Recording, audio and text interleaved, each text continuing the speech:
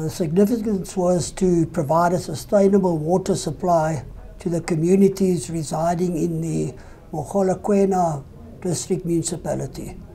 It allowed us to get more exposure of our branded products. The valve market has become very aware of air valves required in bulk pipelines to prevent the water hammering and the collapsing of pipes on major bulk water lines.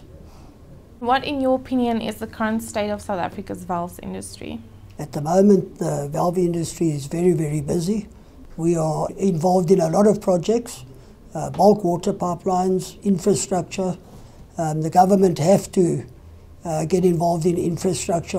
People on the ground require water, and obviously in every pipeline there are or have to be valves and air valves.